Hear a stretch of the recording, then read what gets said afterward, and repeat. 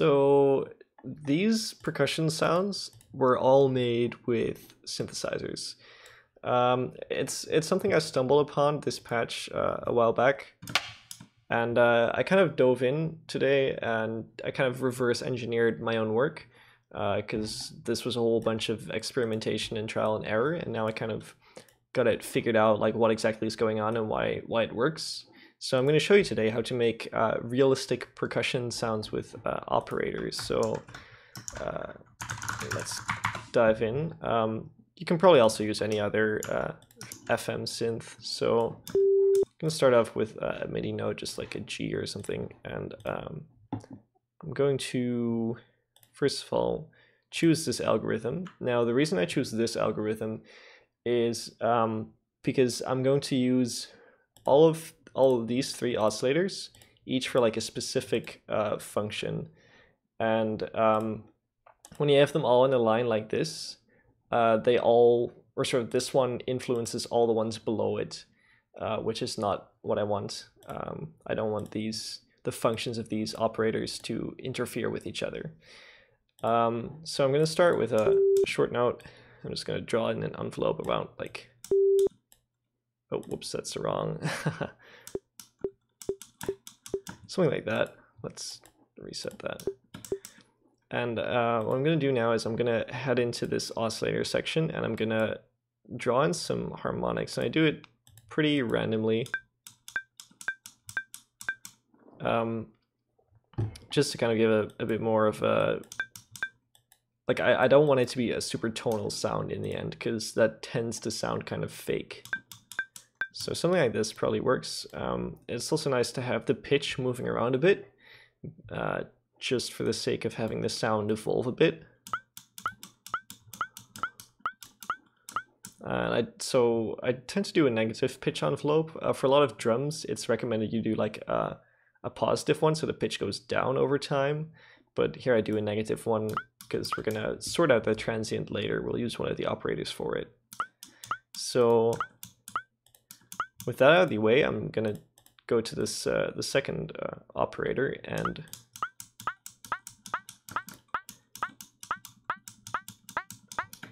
introduce a little bit of that into our sound and maybe give it kind of a funny ratio.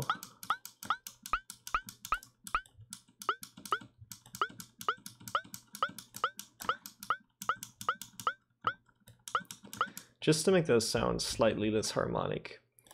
So basically these first two, this is like the main sound source that we hear, and then this one is just to add a little bit more of an inharmonic edge to the sound. So the next operator, I'm going to set that to noise looped. And this oscillator is really gonna drive us all the way from something with a detectable pitch to something that's just completely, it's kind of noisy, but it doesn't sound like noise, if you get me. So that's a really shitty explanation, but you can kind of see what I mean, right? Maybe play with the phase a little bit. Get some different flavors. I think this is already a pretty good start. So what I'm going to do next is I'm going to use the final operator, and I'm going to use this for the transients. So I'm just going to set this to be really short, like about 10 to 20 milliseconds. I'm just going to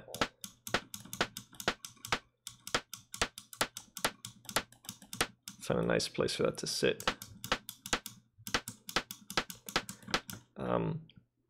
Now, some tips here is, as a rule of thumb, if you move the frequency to be higher, the sound also becomes brighter. And if you move the level to be higher, the sound becomes brighter as well. So what I just did is I moved the frequency up, and then it was becoming too bright, but rather than moving the frequency down, I moved the level down. And the reason I do this is you kind of get two controls that do kind of the same thing, but they don't do exactly the same thing, right? So you get kind of different flavors of the same sound. So when I'm twiddling with these, I'm just adjusting it to be as bright as I want it to be, while also having a flavor that I like a texture that I like.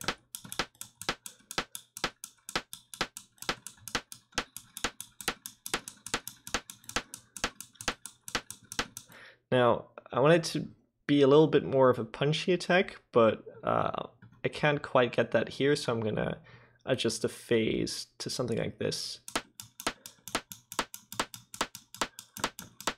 Yeah, because adjusting the phase in FM synthesis can also make kind of a big difference to the sound. So the next thing I'm gonna do is I'm gonna enable the filter. I'm gonna make it a high pass filter. And there's a couple of reasons to do this. One being, first of all, this filter kind of gives us some nice control over the sound, because particularly if you're going for kind of a rim shot sort of sound, it can be nice to boost around like 200 to 300 hertz. And also, with FM synthesis, it's it's quite common to create a patch that generates some DC offsets, so some really low end stuff that you really don't want in your sound. So having the high pass filter kind of cuts that out.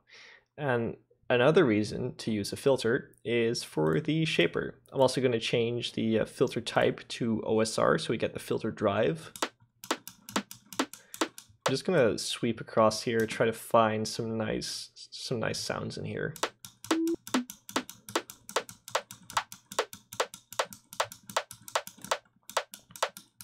Yeah, I think right around there is kind of a nice, yeah, kind of a nice thing to boost. You want to be careful if you turn up this resonance too high. You can kind of add some tonality into the sound, which I generally try to avoid, because like when you smack like two random objects together, it generally isn't a very tonal sound, so it's not very realistic if you have like a super tonal sound. It can be cool to have like those tonal percussion things, but I don't want to end up sounding like an 808 drum machine, although some people do, and that's fine, but it's not for me. So that's fine. So I'm just gonna give it a bit more grit, make sure we're not clipping, because hard clipping on these kinds of sounds sounds really terrible. And then I can also use the wave shaper to soft clip it a little bit more.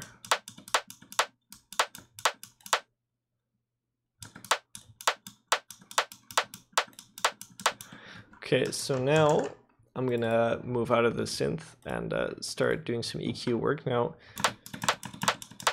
right off the bat, I think I have a faint sense that there is some kind of thing ringing out here that...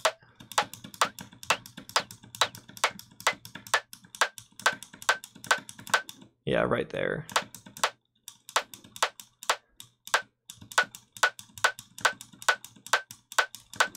Like if I boost that and then turn it off,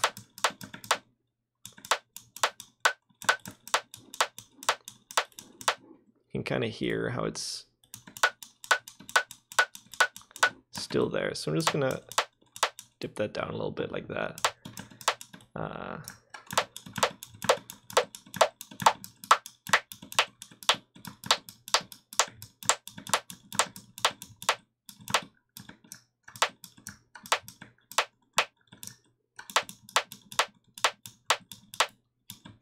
A little boost there will do the job.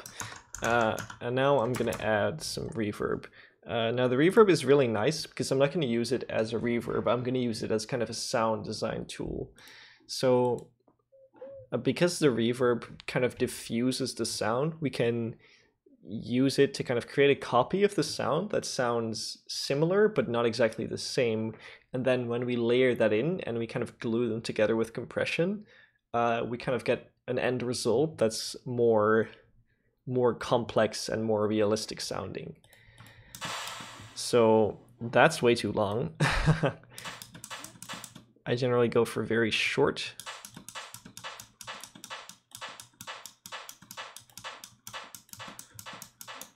And also kind of mono, because when you think about it, our percussion is just a single sound source, right? It's not like a choir where there's multiple sources of sound all at a different place in space.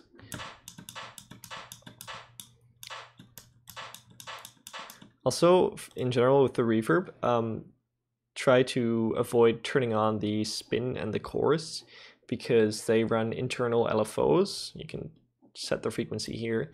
And because they run LFOs, they're kind of going to produce inconsistent results. And that's going to be particularly bad for your transient. Turning the shape down also kind of helps make it sound more like an actual sound than just a reverb. And same goes for the density knob.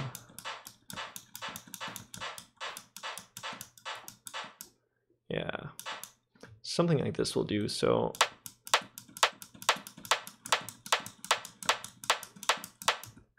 I'm gonna keep it like this and then just compress it really, really hard.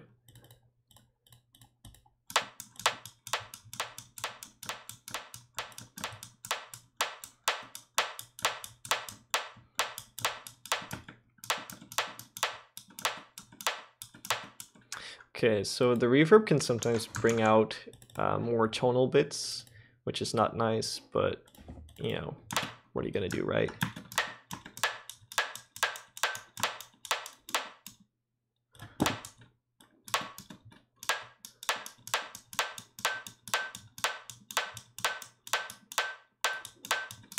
Yeah, right there.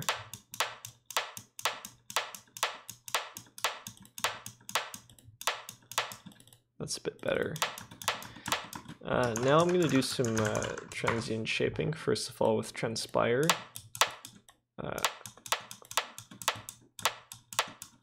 Clipping doesn't sound too nice, but this will do. And now I'm going to adjust this knob down. So this basically kind of acts like a gate, sort of.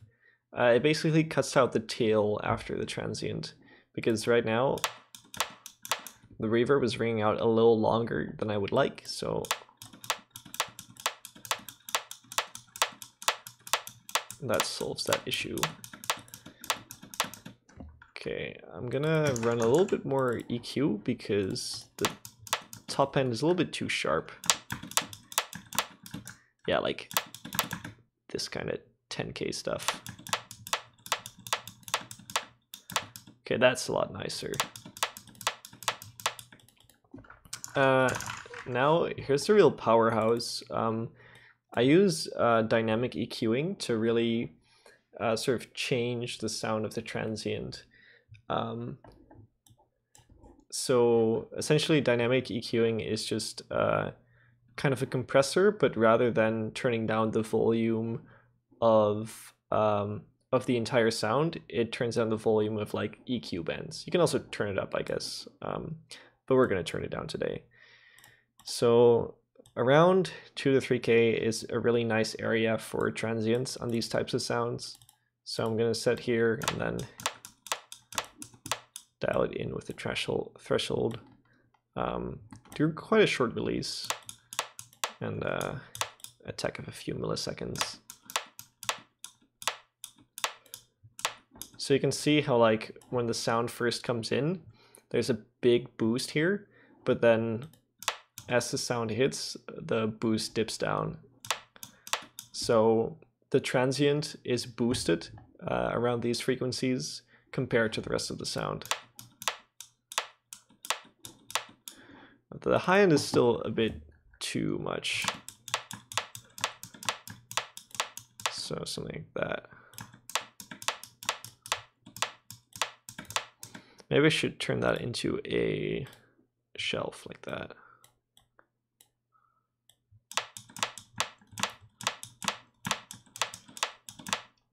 Now, something I'm also noticing now is that these low frequencies are ringing out a little bit too long, so I'm going to try to kind of adjust that with the reverb.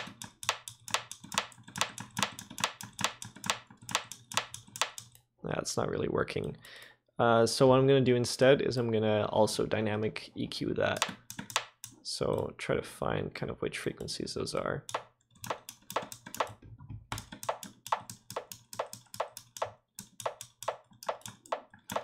It's around here, so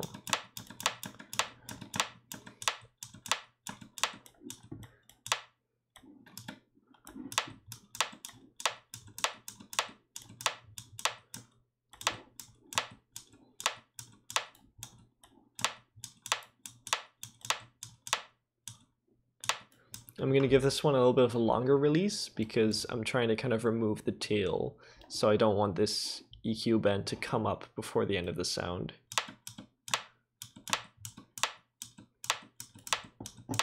So that's pretty close. Now, as a final finishing touch, it's always nice to add some very subtle reverb, so maybe